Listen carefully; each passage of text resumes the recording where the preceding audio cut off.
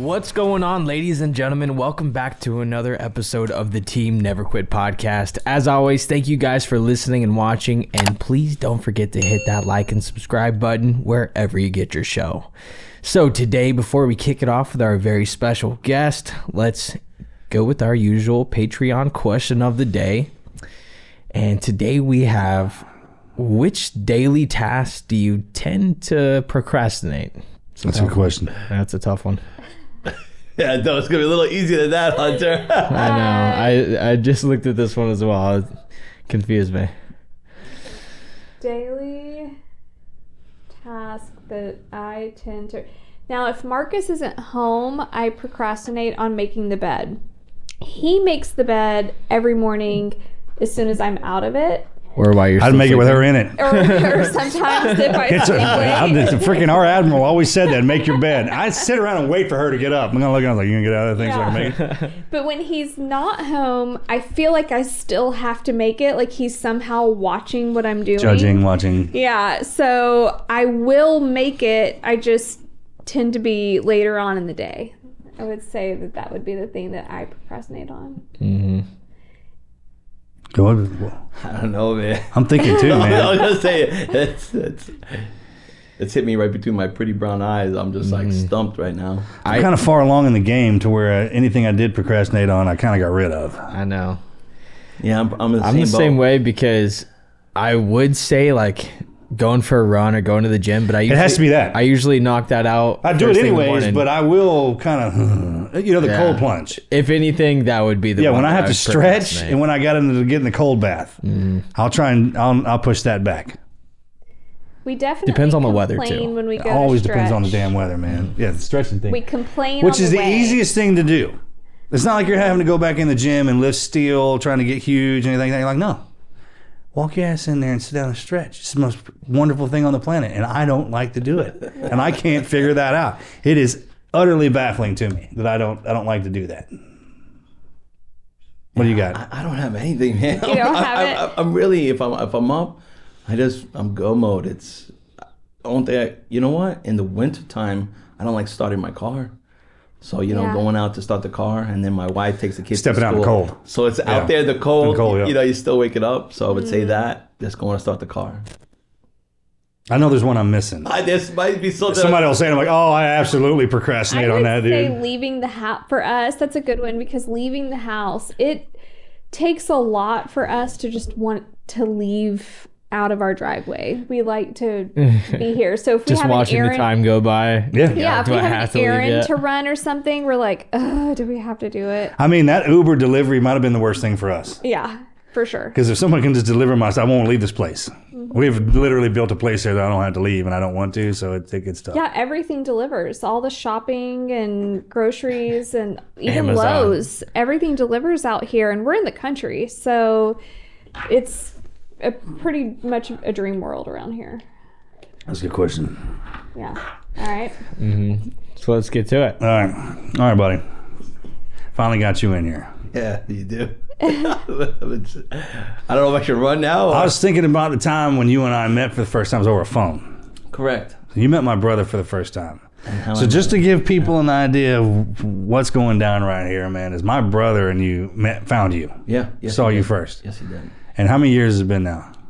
Well... 6, 8, 10? Yeah, right around 10. 10, 12, right? Something like that? Yep. And you're an artist. And you were in the Navy. You're married. Yes. And you got kids. And the main reason you're here is because you're an artist. That's how you came into my life. Right. I was looking for something. My brother haphazardly ran into you. Okay. That's the general story. So to back it up, where are you from? So originally from Queens, New York. Okay. And born when? 1985. So back in the 1900s. 7th, yeah, all right, check. That's important. October 7th. And then raised in Queens. And you want me to just go right in? I want to hear about, are you real Queens material? Like your parents are from there? Because I can hear it in your voice. Really? I thought I lost it. No. Okay. So your parents have it real bad? So my mom, like she came to visit even for the holiday, and you could still hear it, I would say, but yes, Queens, Ridgewood, it's borderline Brooklyn, Queens. It's the people from there know what you're talking about. Yes. People who don't. Correct. It's in the 5 boroughs. It's not upstate. It's not Buffalo. Sometimes you hear people, oh, I'm from New York. And then you ask them, oh, where? Okay, so when you live down here in the South, when people are like, I'm from New York, we automatically think you're from the city. Yeah. I'm talking down Manhattan, downtown. Everyone thinks that. No one has any idea that northern New York is beautiful. It's all wooded. It's West Point, that area, Buffalo. Buffalo's great too. It's cold. Got a good football team. Great football team this year, actually. But you're from the city. From the city. From the city. And that's really kind of how even the artwork kind of even came to play. You know, that kind of played out from being in New York, being raised, and then by my mom, no dad in the picture. Period. Growing up in Queens, it was rough. It wasn't like, oh, pretty Queens. Single mom your whole life, kind of. Yes. So, if you do watch this, I love you. You know, we'll make sure we let her know that too, bro. Yeah. It came to the point where being raised without the dad role prior to the going live, I was telling your husband just about fatherhood and stuff, but not having that male role model, it led me in a different path. You know, my mom did her very best to raise me, but she was also trying to pay bills, take care of two other children. So when people say that, when guys say that, they're like, hey, I had a single mom, she could raise me, she did the best she could, but there's something about having a guy around. Yes. They don't even have to say anything. They're just going to be sitting there. Correct. Somebody you can look at. Someone told me that, and at the very least, when I'm trying to be a father, at least I'm sitting there. That's right. And no guy likes to be a dad. I mean, we could bullshit all day and be like, hey, we get good at it. It's a full-time job. Full-time job. In the beginning, there's no books. We're not ready for that or anything like that. So just the fact that you just show up is everything. So I think from missing out on that structure, on that discipline, a role model, what to follow after, that being gone, it just was just a segue into the streets, you know, and then I wind up getting around the wrong crowd, trying to fit in. And then it went like. What'd mom do? She was, I would say she jumped around a few jobs from waitressing to administrative to. Just trying to make it. Just trying to survive. It wasn't living when we were younger. It was survival. Check. Yeah, and because of that, you were just moving schools and moving homes. Yeah, so even this past holiday, I was telling her I was going to be on the podcast, and she said, share the story. You know, and I was asking for permission because I'm not trying to paint my mom in a bad light. You can't. Mothers are painted in an awesome light. That's why they're mothers. That's right. And she's like, no, Anthony, share it. So I was in about more than 11 elementary schools. We moved around a lot. It was constant changing. And now that I'm older, I look back and that wasn't normal. And then that. Oh, it's not. Most people don't even leave the town they grew up in, bro. Like 50-something% of all human beings, I think, not just Americans. And then you got military brats who move around. And then you got somebody like you. Moving around in the same area. Yeah. So now you're grown. That's probably a benefit because look at how many people you got to meet, how you got to meet them. You learned at a young age. You know, most of the time that takes growing up. Even just adjustment, making friends, and then them being ripped out of your life, and then just being the new person over and over. That sucks, right? It did. Being the new guy all the time. It did, and it played out. And then I would say, even tied in the mix of that, then you throw in mom was heavy into alcohol. So at a young age, you know, it wasn't normal for an 11-year-old to be holding his mother's hair. She, you know, just puking in a toilet bowl. She had a good problem. Yeah, she was a heavy hitter, you know, right. and you know, then there would be these moments that a son was not supposed to share with their mother, their parent, and it just. Hey, I truly believe that's a thing. There's some things that there's a separation between the mom and the son. There was no boundaries, you know, and I think it's my mom was doing everything she could to cope, and like I said, it's really. It played out as much as she tried. It came to the point where I found acceptance in the street life. Young guys, you know, womanizing, player. Fun. Yeah, you know. Fighting all the time out in the street. Yeah, I get it, man. It got to the point where it was just doing things that a 14, 15-year-old probably shouldn't be doing or in environments shouldn't be at. And that played out and into, you know, the graffiti scene. Is that how you started? So that's how it really started with the vandalism. Yeah. And painting on trains and running with the crew. So let's talk about that for a second. Because the trains that pull through the town, every one of those cars is tagged. And some of them are exceptional. Yeah, there's hit or miss, yeah. You hit them in the yard, right? So you hit them in the yard when no one's around, cognito. We go in. Y'all right. I always wondered is like if you wanted to deliver a perfect, like if I'd had to teach my kid, which I do, how to be a spy, CIA, the most covert operative ninja on the planet. I was like, if you want to pass a message covert, right on the side of a train, and find out where that train's going to the other town, have your boys parked there waiting, because sometimes, y'all can get pretty detailed with it. Yes, it was our way. It was our social media back then, I guess, to go viral or to be known. And so the graffiti was an outlet to express, to cope with certain things. It was just a way to, escape reality of the pain, things that were happening. But some people use it to mark territory, right? That too. There's a lot of, as far as time's sake, there is a lot of that goes into it. But I was just fascinated by the art, right. The art set, How did you get a hold of all the paint and all of that at that age? It wasn't. It was stolen. Oh, you stole it? Yeah. All right, yeah. Go. We would go in, and they're this stereotype or a person behind the cashier. That it was just you would have someone distract. You would have a scene. That's the thing too. Most people overlook, especially shop owners. Yes. Who you have in there working? Like if someone walks in, they're gonna ask first piece of the ID. And then you sometimes have insiders. And you could always hook them up offline with other stuff, trade-offs, things of that nature. I never in a million years thought that anyone stole spray paint. That's how naive I am. I never thought that was the thing. And it just came to a point where, like I said, it's from that, it just trajectory of the graffiti. It's because you switched your art.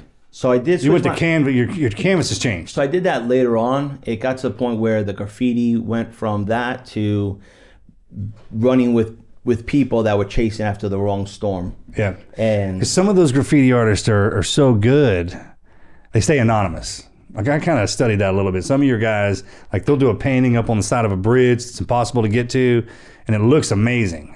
You don't even want to call it graffiti, actually. Like Banksy. Yes. Yeah. Yes. Is that what his name is? Yeah. He's one of them. Yeah, he's definitely up there. I would say I just did it more of just an outlook, just to kind of, like I said, get away from what I was happening in the home front.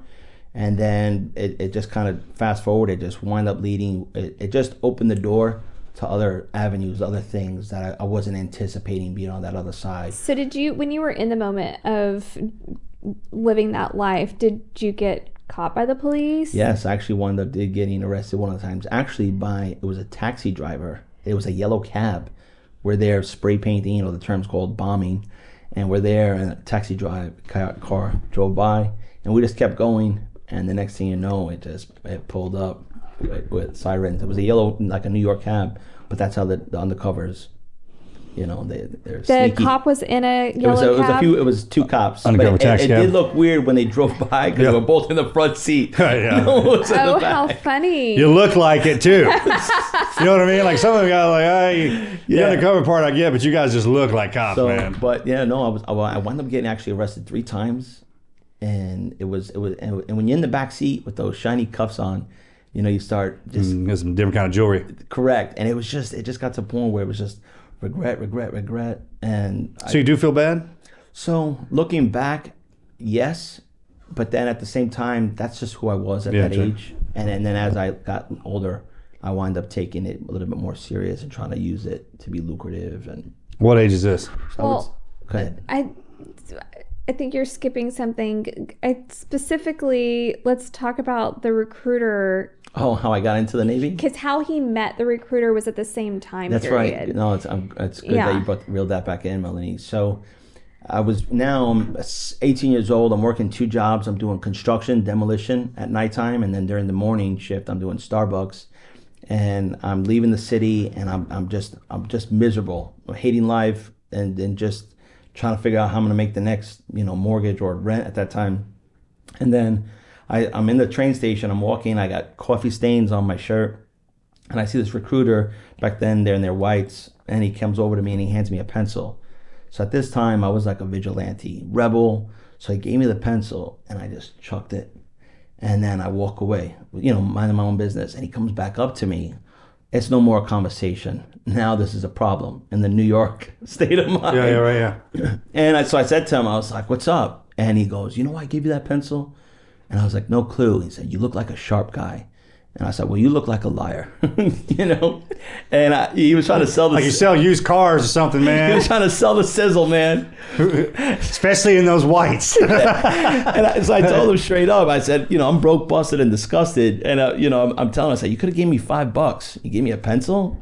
And he's like, you ever thought about the Navy? You ever thought about the military? And by the way, this on your show, this is the first time I'm coming out publicly that I was in the Navy. I never ever told anybody. Never went on social media. Yeah, I've never shared that. Never. I thought that was the coolest part. Well, it's gonna be. How you remember? We're getting into that, but yeah. But to put the cork on the bottle on that, when he gave me the pencil, I just remember I chucked it. And then the next thing I know, in a few months, I'm, you know, raising my hand. That shit worked? And the same dude? And you know what? It's crazy because deep down inside, I knew I needed something like that. And I could say this publicly. Joining the military, joining the Navy, hands down one of the best decisions. That's like some Belfort. Hey, sell me this pen. Remember that from Wolf of Wall Street? Yeah, that guy? Yeah. I mean, dude. He goes like, he dropped a pencil on you and got you into the Navy. And his name was Petty Officer Shep. You still know him? I've seen him. He's now I think he went Mustang, so he's an officer now. But I have lost contact. But no, and the recruiters, they got to do their job. But he was legit. How about them guys? Those guys can get you, any man that can sell you into the military has got a gift. That's right. Mine got me. He was a SEAL. Bo Walsh, still know him. I mean, he had me from the get-go. But some of those guys are great at selling it. Some of them aren't. Some make you run away from it. Right. What did he tell you could do in the military? Another great question. So originally I was going to go in as aviation parking jets, and I was thinking that, and I didn't have the highest ASVAB score, so it was limited, and I wind up getting into trouble. So originally I was going to go in as an aviation, I believe it was some type of a boatswain handler, possibly. I don't remember. Like an ordnanceman? No, not that. It was aviation. It'll come to me. But I wound up just getting into trouble at the Starbucks. Lost my cool. And I just remember calling my recruiter. I called him, I bleeding. I was like, hey, I just quit my Starbucks job. I need to go into the Navy now. You know, right now. And he was like, nah, it ain't happening like that. You're supposed to go in at a certain time frame. So we wound up speeding it, like fast forward. And the only way to get in ASAP was going undesignated. Oh, that's what he sold you on? No. Bro, that's the freaking... Here comes the frying pan for Bing, where I wound up meeting with another recruiter, and it was closer to my city. And he was like, man, go undesignated. You go there into the fleet. You just tell your chief, hey, you want to work with this department for that day. And definitely that's not how it works. But, no. Let me tell you. That is not how that works at all, man. When I got to my first command, I'm all, gung-ho. I'm undesignated. And when I say it looked like I was in a group of people that were doing community service. It wasn't a smile. The chain gang. It was a... Dude, them freaking guys look like they're miserable, man. No, it was a group of hooligans. Everybody, the guy next to me at ranks or quarters, he burped and I got hung over. I was just, it was to the point where I was like, what am I doing? Yeah, like, hey, how'd you get here? I lost a bet. That kind of guy. Yeah, I was supposed to go to jail. Shit, that's freaking... The judge let me go. And I tried, and it was, you know what? And it's not the worst. It is tough, and I wound up getting lucky, but I wound up getting striking out eventually. I went engineer, and before how I got into the engineer, I wound up going to Iraq. So I did a deployment in Iraq. This is when they right out of camp? No. I would say second year in. Oh, check. They were going to go to deployment, but I wound up volunteering for IA. At the time, it was called Individual Augmentee. Oh, yeah, and I wound up doing. I went to Camp Bucca to do detainee operations, and that as was undesignated. As undesignated, and that was really rewarding. It was patriotic on a whole nother level. The camaraderie, seeing the army. Yeah. This is right when they were talking about going purple. Yeah. This was like in that merger of branches. I remember. So, but after that, came back to the fleet. Wanted to get capped or advanced quickly. Were you at the creek or you in? No, I was at that time. I was at Naval Station Norfolk. I was on the USS Iwo Jima, LHD-7. On the Iwo. And then from there, got orders to EXW, the Expeditionary Warfare Community. It was like junior varsity, SWIC, SEALs, with like a bunch of wannabes trying to drive boats. Just it's a small community. It's a group. And I wound up doing that, which was fun. Did 2 deployments with them. And then I cross-rated out or transitioned to a special programs. It was called Navy Drug and Alcohol Counselor. And in Portsmouth... That's just the Navy program as it is, bro. Alcohol. It don't get any Navier than that. Beer, right? that's what we do, man. And that's so at Portsmouth Hospital. At this time, I'm at E5 now, and people knew. Anyone that knows me knows I have a great admiration for SEALs, the Trident, Buds. Who doesn't? But at my command, I was getting ready to go back into the fleet, but we had like a quarters, and one of the petty officers, the LPO, leading petty officer, she was like, "Hey, Luttrell Morgan was medevaced to Portsmouth." So and when she said it, I was like, "Morgan, no, Marcus." And she's like, "No, it's his brother." And I was like, and my first thing I was like, "Is he okay?" I wanted, do I go bring him a cake or something? Here's an apple pie. What can I show support? And I was, there was multiple floors in the Portsmouth Hospital. It's a big hospital. And I wind up on one of the quarterdeck watches, I wind up seeing this giant. He's walking down the hallway, civvies, his jeans, cowboy boots. I was telling Hunter on the way here, he's wearing a Texas Rangers shirt, shaggy, but he had this walk. And I remember seeing him, and I was like, this is Marcus's brother. This is You're missing. And literally I go up to him, like, "Hey, mister," and when he stared at me, he stared into my soul. He does that. He had this look, like in the military in boot camp, they call it like a 1,000-yard stare, but I just remember him like sizing me up without even moving his eyeballs. And I was like, "I just want to do a painting for your brother." This is walking out of the hospital. This is him walking out of the hospital. I'm at a quarterdeck. He called me right after this. This is how we met. No way. Yeah, this is how we met. I'm at a podium, and I seen your brother, and like I said, he just stood out, and he was walking, stay in his lane, mind his own business, but he was just, and I just went up to him, I was like, "Hey," and I told him, I was like, and he was like, "What's up, dude?" Like, what? And I told him, I was like, "Look, I don't want to do, no motive, I just want to do a painting for your brother." And I said, "How can I get in contact with you?" He gave me an email. Yeah. After he's questioned me, sized me up with multiple questions, and he gave me an email, and then that was it. And then I was hoping to hear from him. I sent him an email. I wound up seeing him again. I ran up to him like some crazy ex-girlfriend. That's what he said. So because he's mean. He is. He's mean when he was in. I mean, he's mean. He's a congressman now, so he's double now. But he called me. I was like, "God damn, this one." Some guy wants to give me a painting. He's Some like, girl. He goes, "I normally wouldn't do this, but this son of a gun went out of his way." And I did. I remember just cranking it out, and I That's what he said. He's like, "Your enthusiasm." We stopped him right there at the doors, right? Yeah, literally. But I just remember him looking down at me. But he was just, like I said, I've had people stare at me, but this was just like, all right, I think I just went on myself. Yeah. He's always, a helicopter crash messed him up pretty bad. And he's always in pain. He's always pissed. And I wound up seeing him again. I told him, I said, "I have the painting." He's like, "Go get it." And I came back. And when I started explaining the painting, he's like, "Come here, man, sit down." And when I went over certain things I wanted to incorporate about the story, the deployment, everything that took place. And he said, "Thank you." He's like, I promise you I'm going to see your brother." And then shortly after that, we spoke. Originally, I was hoping to get like a seal coin from you or something like that. I was like, maybe I'll get a coin from him.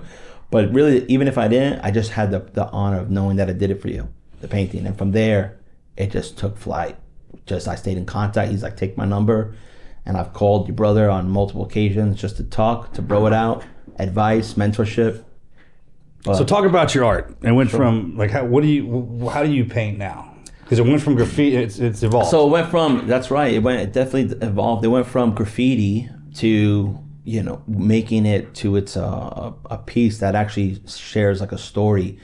Because we talked about that when you called. I was like, "I want to do something for you." I was like, "Well, this is the idea I got." I was like, "I want some codes and some keys and little hidden stuff inside those paintings." So I took that and I ran with it to the end zone. And I've been doing that. Your art's all over my walls. Mm-hmm. Yeah, no. You understand? I watched. You haven't been in the podcasts. house yet. I've seen social media. I have not. But every time I see them, like, man, I did that for them. I never would have thought, that this would have been displayed in your studio and the podcast. That's really, I'm honored. I really am. So I wind up, after doing that painting for you, it just went and took flight where, because of you, I was able to do the painting for Mark Wahlberg. I was able to do the painting for Dwayne Johnson. You also were able to hook it up with the CEO of the Chive. So the one that we came up with was there's multiple paintings. When they're put together, they complete the puzzle. We auction them off separately and then tell anybody that the freaking puzzles are in there. No, so later on, people will come back and collect them. They're gonna be. I had a brilliant idea to make you a famous artist, bro. I've been working on it nonstop. I'm glad you never gave up on it. So with this one, this is the one that we're gonna be giving away that Marcus agreed to sign. But most people, if you look at the painting, you probably wouldn't see everything off the rip. Hunter, let me know if I need to move left or right. It's good. Okay, so perfect. So when you see this painting, just in a few seconds, what do you see, Marcus? My eagle, the T&Q, and then the helicopters in the background with the operator. So angle it right a little bit. So what most people wouldn't see right away is not only you'll see the two helicopters, but this is episode 352. So I put that in the top left corner, and then behind the microphone, the podcast microphone, you'll see it's actually an operator, the silhouette, holding an M4, and behind his right shoulder is the Trident wing. Oh, I see that, yeah. And then it goes off to the side, and it has on the side, I wrote, the execution of my duties will be swift and violent. It's from the Navy SEAL ethos. Yep. And then I put T&Q at the top in the Old English font, and in a baby blue font, I wrote, you would have to really zoom in on it, but it says Mojo.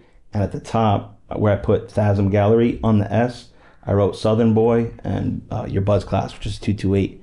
So there's the things that many people probably want to see, and the thing it's many layers in the painting. And I've heard you say this on the podcast, but buckle up, Buttercup. So that's below the Team Never Quit. Great phrase around here. So it's and all the paintings, there's multiple signs, quotes. Sometimes I'll put scripture, just what I'm, if I'm in the studio painting, and if I know someone's personally going through something. So it's interesting, but I think the paintings that I do will describe identity, a story, and express someone's life. Sure. Shia LaBeouf taught me that art is anything that moves you. Mm-hmm. When he said that, I was like, that's about right.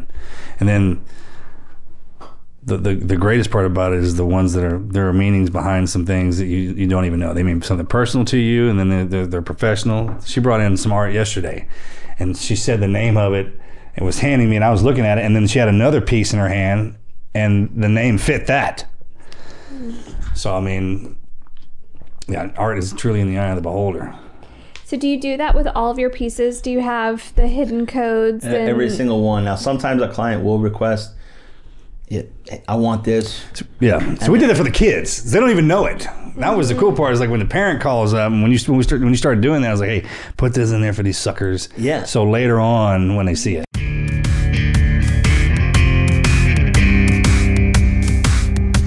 Do you want a confidence boost that won't break the bank? Well, Hims has got you covered, your go-to for affordable sexual health solutions. With their alternatives to Viagra and Cialis, they're clinically proven and up to 95% cheaper, some even as low as $2 a dose.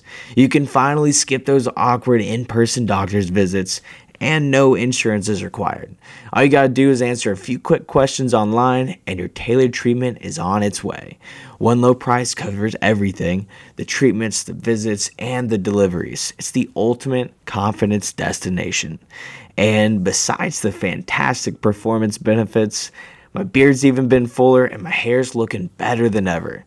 Don't wait. Go start your free online visit at hims.com/TNQ. That's HIMS.com/TNQ for your personalized treatment options.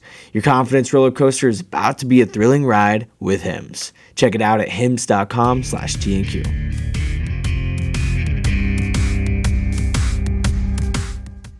The one I did for Mark Wahlberg with his, I remember I wrote Wahlberg. I believe I put his boys' names. I believe I had 2 sons. I believe I could be mistaken. I put his kids' names. There were certain words that you wanted that I put in there. And they're sure if I looked at the painting, I probably, this was years ago. But it's true. And when I do show somebody the painting, they're like, I see it now. Mm-hmm. The one Dwayne got was of him and Moana. The Moana. Yeah, the one I did for The Rock. I mean, that's got it was for his daughter. Yes, that's what. Was Yeah. Yes. I mean, that's got to be cool having a painting of your dad who was in a freaking cartoon, right? When you get older. So anyone that's listening, it is true. I have friends that mock me and joke me. They're like, nah, you're just doing this. I'm like, no, I've done these paintings for these people. I'm telling you. Yeah. Like, so it's true. You heard it from Marcus. You heard it. Do you want to talk about that painting behind you? Sure. So for this one, obviously, I know that the Latrells are very passionate people about Texas. So what I wound up doing is I took instead of the star, I put the bone frog. And then you'll see at the bottom right, as Hunter's going to zoom in on the bottom right of the Texas flag, I put the great state. You'll see multiple times at the top right, Texas, and then Walking in Memphis was Marcus's song that I believe he really enjoys. And at the bottom, I put that date, the November 27th. I believe It's our anniversary. Correct. Mm-hmm. And then you have the ATM, the college state. Texas A&M, baby. And I just know Marcus is a family man of faith. So I wound up putting the scripture. Proverbs. That's the best thing you could have put on there to get me out of trouble. She has to stare at that every time she walks in here, and she's, and I do too. I'm like, the Proverbs 18:22, the scripture, he who finds a wife finds good and receives favor from the Lord. And at the top, I put all the kids' names. And 18:20, like 8:22. That's Proverbs 18:22. Is my Bud's class backwards. Yeah, 228. No way. Yeah. Oh, I knew that. I know you did. I did on purpose. Yeah. But and then you'll see the top right. The team never quit. I did multiple things. From the Navy SEAL ethos. There's possibly in there. I don't remember what it was exactly. But just everything that I do, there's just a lot of messages. Like layering. Multiple layers and thing that's meaningful. What's that type of art called? You know what? Someone asked me that yesterday. And I didn't have a name yet? And I could have, Googled the way you layer that to where it comes up like that? And it's, like I said, it's every piece that I do, it's the only one made. It's original piece, one of a kind.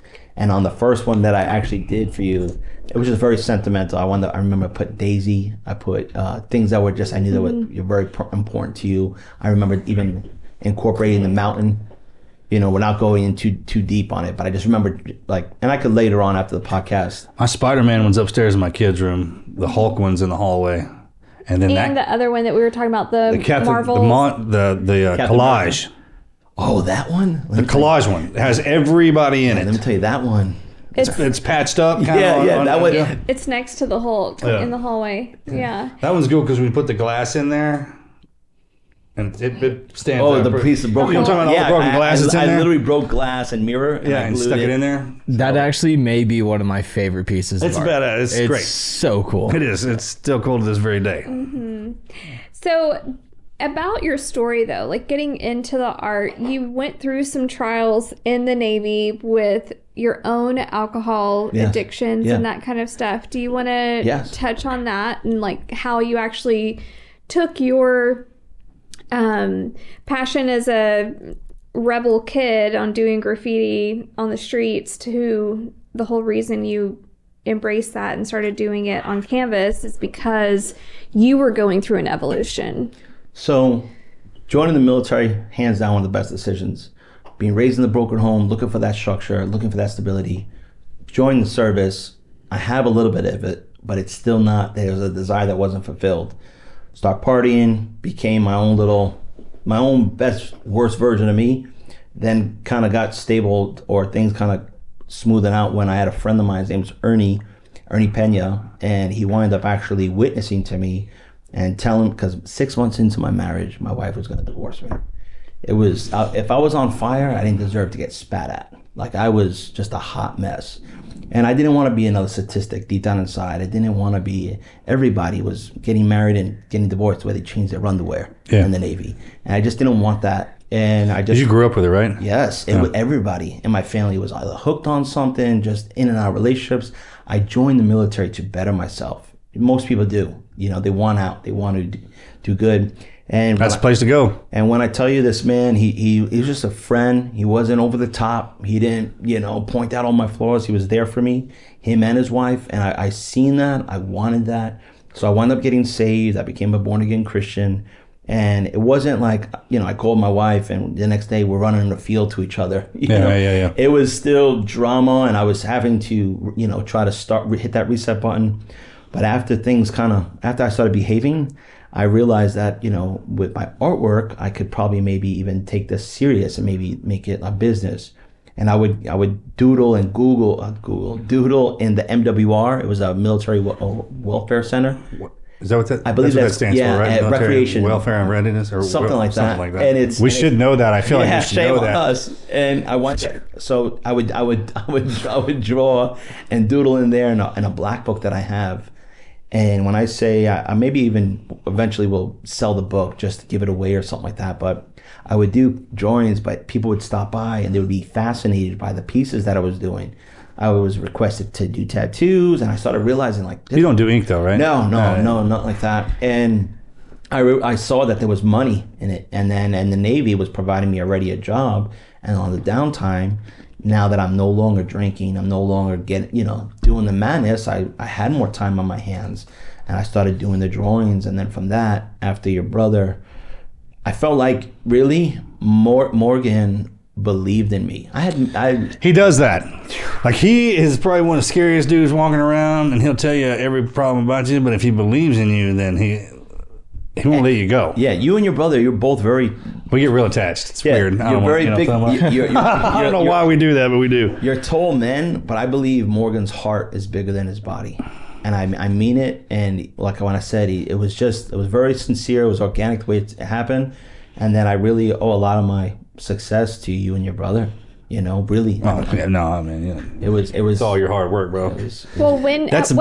At what point though did you find out that your sons had a disability? And yes, so after, like I said, after the salvation came into play, marriage is back on track, and then the artwork is kind of taking flight from the people I already mentioned before, and then the wife and I, we decided to have a child.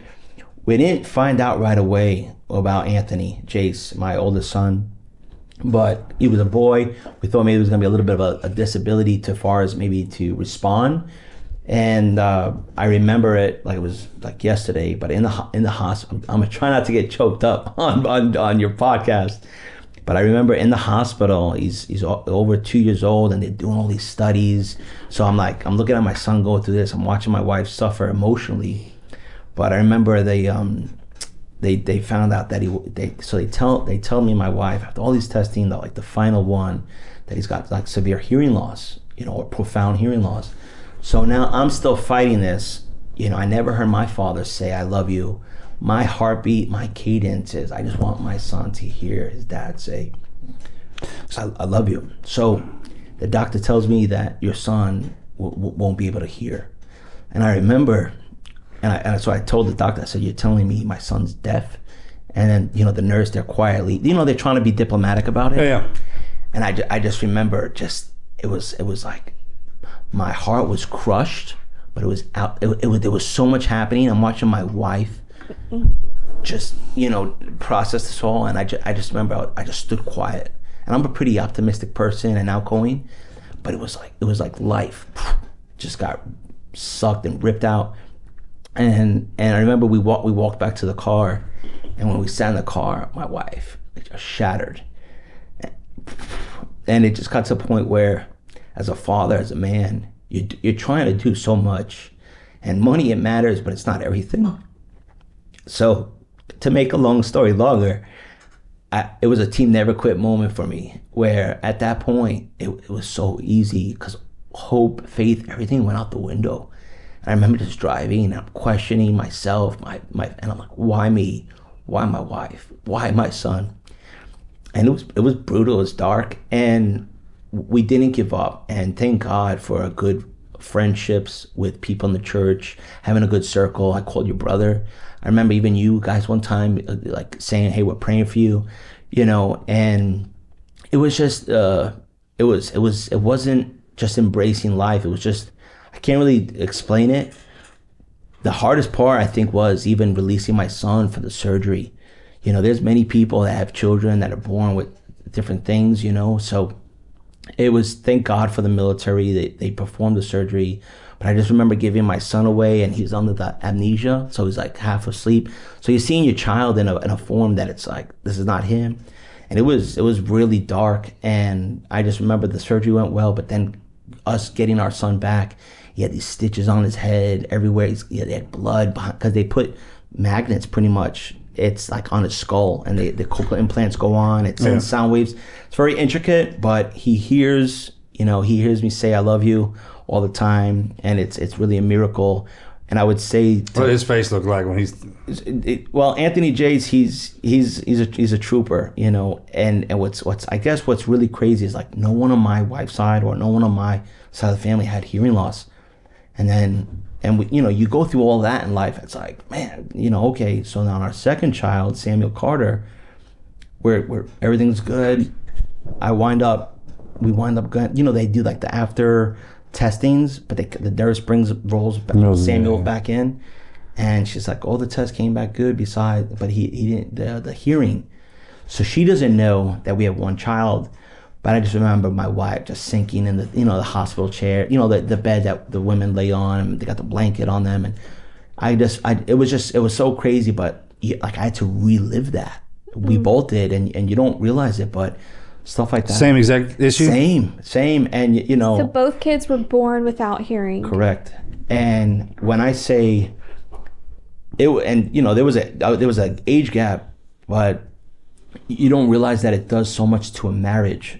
You start isolating yourself. You start judging yourself. You become your own worst enemy. But my wife, thank God, she was grounded. Her faith, again, it goes back to the circle of friends that we had. My Pastor Carlos Morales, he was a vital part as far as just keeping things glued together, just the encouragement. And it wasn't fluff. It wasn't someone just being nice. They genuinely were there.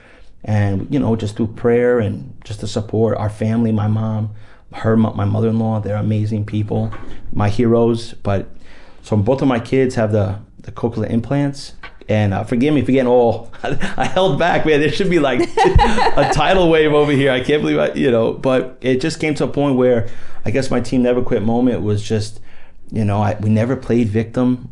I never looked down at my kids that, they have the hearing loss, or I say temporary hearing loss.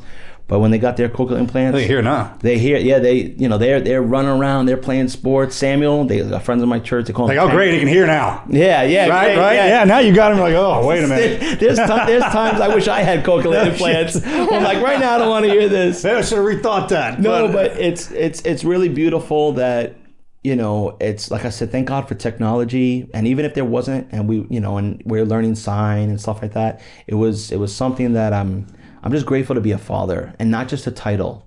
Like I'm really grateful to be in their lives, both of their lives, and I it's very humbling to be a dad. But like I said, it was brutal to not hear or to not be heard. Correct, and like I said, there's so many other things, but that was. Did it affect their speech? So they now Anthony, he's 9, and he's gone to programs at ODU, and it's Old Dominion, this college. They had campuses facilitate that. Yeah. It's all very new to us, and now he's in a school where they're doing both, and they go to multiple appointments. So as the kids get older, their hearing will be superb, and you could tell a little bit. There's sometimes certain words you cannot pronounce, but I would say I'll fix that. So they'll fix that. They are able to talk. Yes, and they hear, and it's very. There are things that waking the kids up in the morning. We sometimes stomp, shake the bed, touch every night. I'll pray over the kids. They're very with their senses, and we make light of it, but they're like my little X-Men. Sure, all those just got to be heightened. So, and these young kids, they're different. They're not like us, man. They got special gifts, hand-eye coordination, everything. But I didn't mean to go off on a tangent. No, it's a special part of your story and your testimony of, and that the art has become your outlet. Like all of us get a hand dealt. Yes, Marcus. There's this thing. It's like, hey man, when Jesus always said, get your cross, pick it up, and carry it. So like when you get it attacked on you, it can crush you.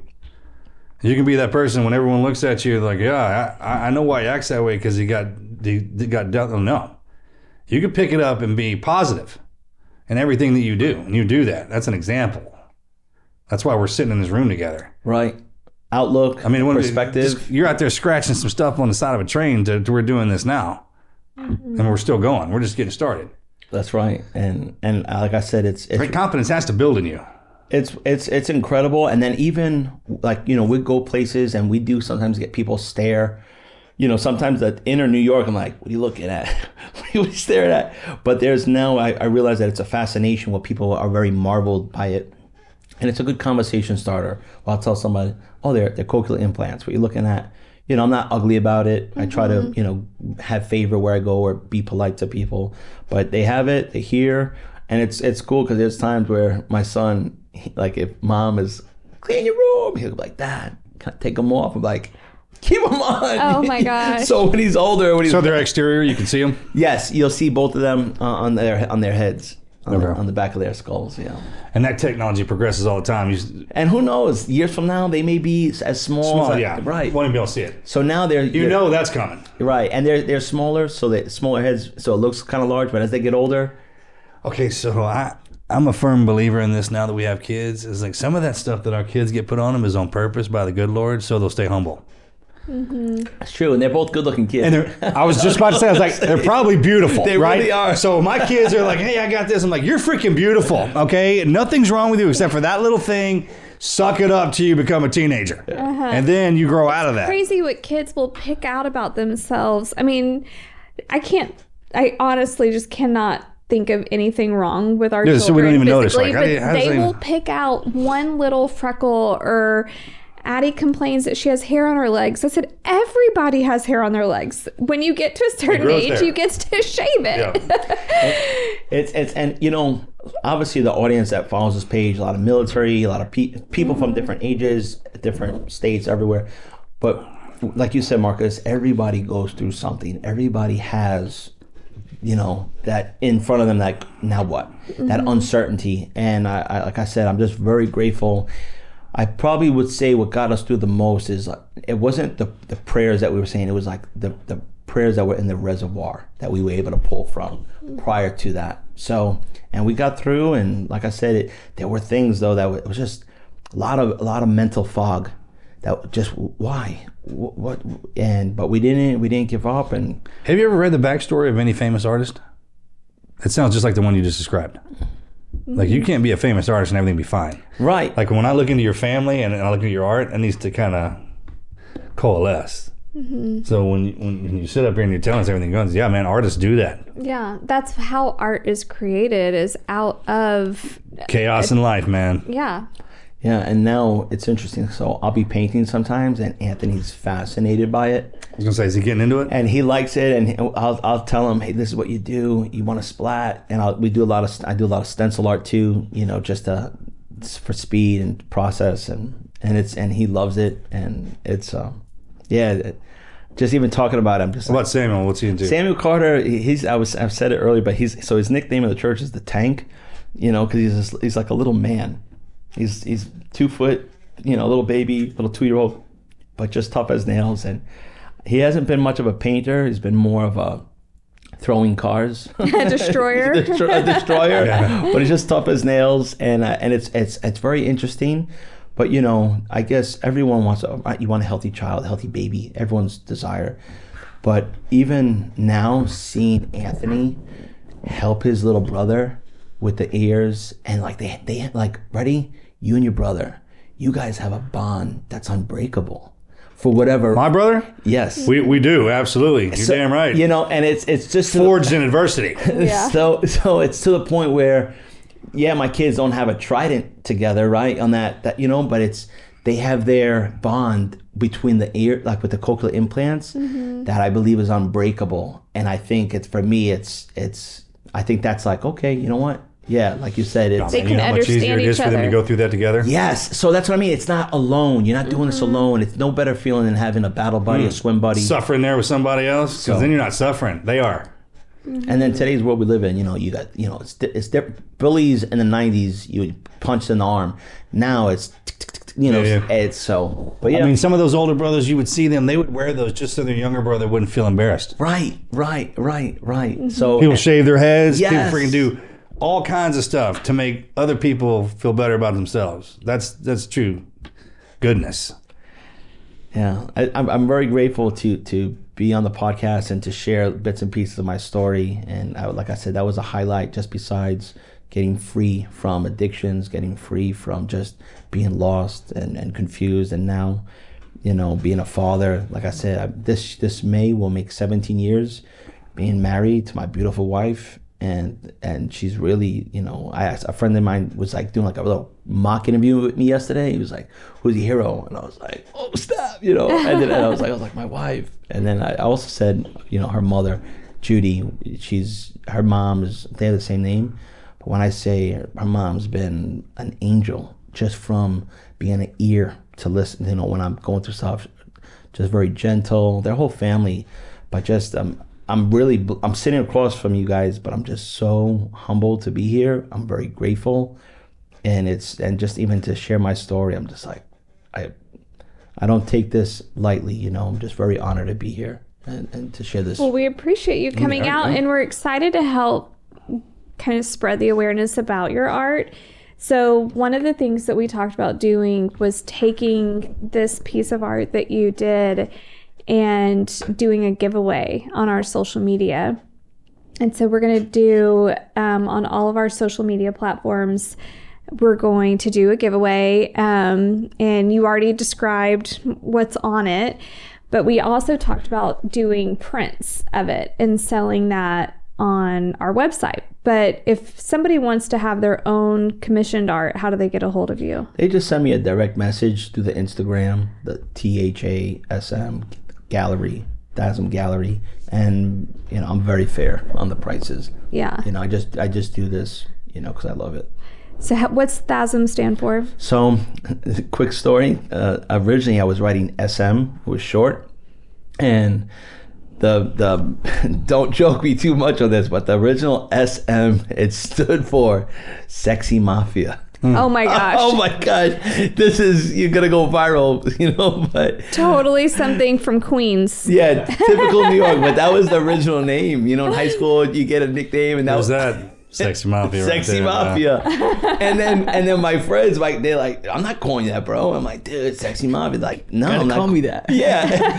And then. That sounds like a New York town. Bro, I can't call you that, man. I just can't do it. And then the next thing I know. I'll call you a lot of things. I can't call you that. You know what I mean? And the next thing I know, Mark, is one of my buddies like, "Hey, just SM." And I was like, "It sticks." And then.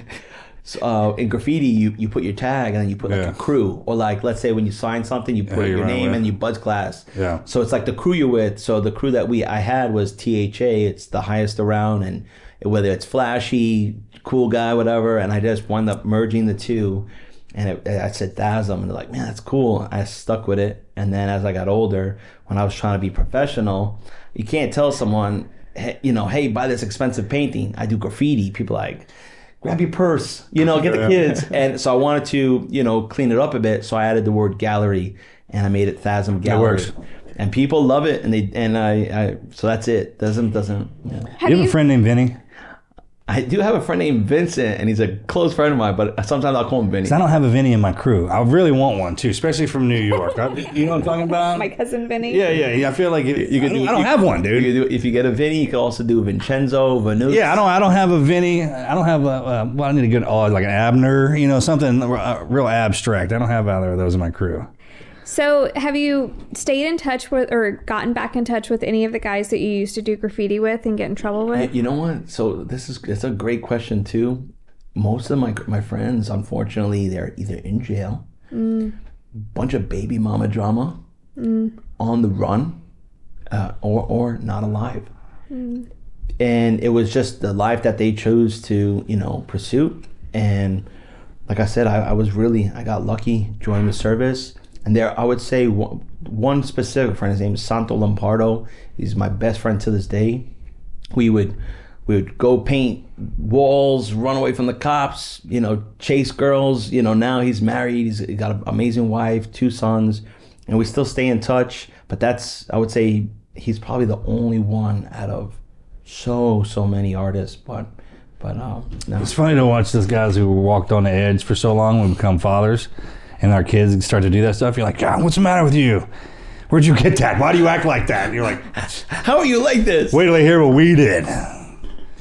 So Does it make you look back and think like, oh, I could have ended up like him? There's been many, I call them heart checks, like, or a pulse check, many times where someone texts me, so-and-so died, so-and-so overdosed, so-and-so committed suicide, where it's, you know, that I'm telling you right now, I'm able to sit in front of you somewhat cleaned up, but I was a hot mess years ago. Like, I feel like all of us have to go through something like that. It's like a rite of passage. Well, and it just proves, like y'all said earlier, that the military does serve a really awesome purpose to our youth that don't really have a dad figure. Like, the military is a dad figure to so many young men and women that just feel a little lost. And even if it's just 4 years, yeah, just gives you a little bit of foundation and structure that you need. And safety blanket. Yeah. Food, water, shelter, and they pay you, and you know you can at least do it for 4 years, up to 20. Anybody that's even like that's subscribed to your page, well, no matter what age you are, but join the service, whether you need it or you want to serve your country. It's incredible. Yeah, there's no downside to it. Yeah, and every branch has their pros and cons. Sure. You know, like I said, I joined the Navy, and it was amazing to me and my family. I'm so grateful, and over the years I've collected like coins. I have like a few in my house, and I'm just like, they're reference points, but like I said, I love it, and you're right. It's it created not only a structure, it created a habit. It gave me like a routine. A routine, that's it. Great word. It teaches you what works in America. So when you come out, if you're like, how do I make money? We'll show you that. Well, and it helps. I mean, you'd never suspect that your kids are going to have a disability where they're going to need surgeries and all of that, which can be so expensive in the civilian world. Oh, yes, but you're right. The military helps pay for that. Yes. And I mean, it's a blessing all the way around.